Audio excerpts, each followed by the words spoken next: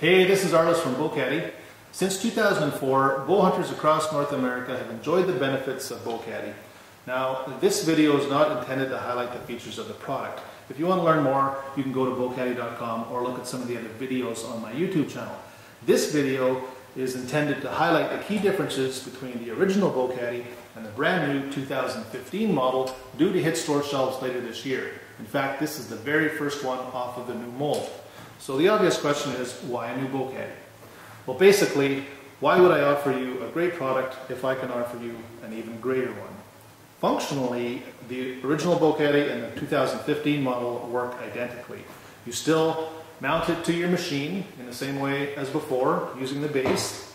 You still open the swing arms up and set it to match the exact geometry of your bow. You still drop your limbs into the friction limb grips of Bowkaddy, and you hit the trail with or without the use of the Bowkaddy bow cover, same as before.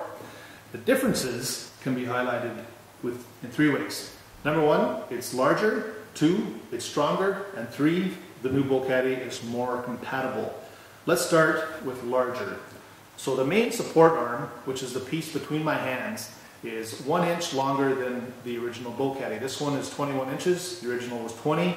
There's an additional 1/4 inch of width in this dimension, and the thickness has been increased on these flanges and ribs along the back for added stability.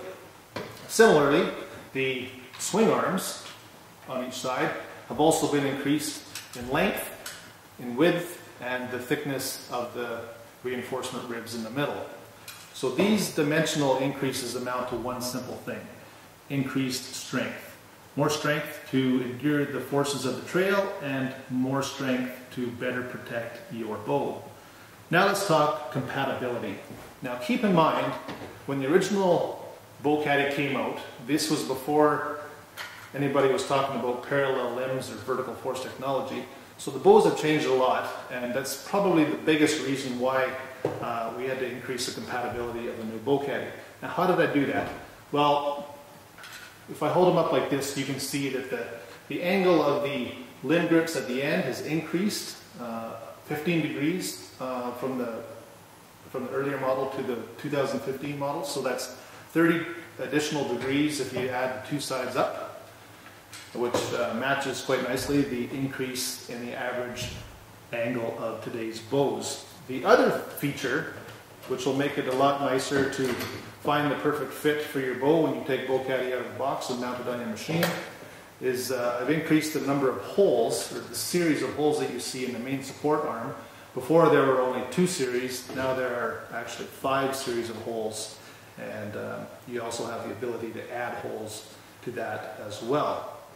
So that's basically it. The new Bowkaddy is bigger, stronger, and more compatible. Basically, the best bow rack you can buy is now even better.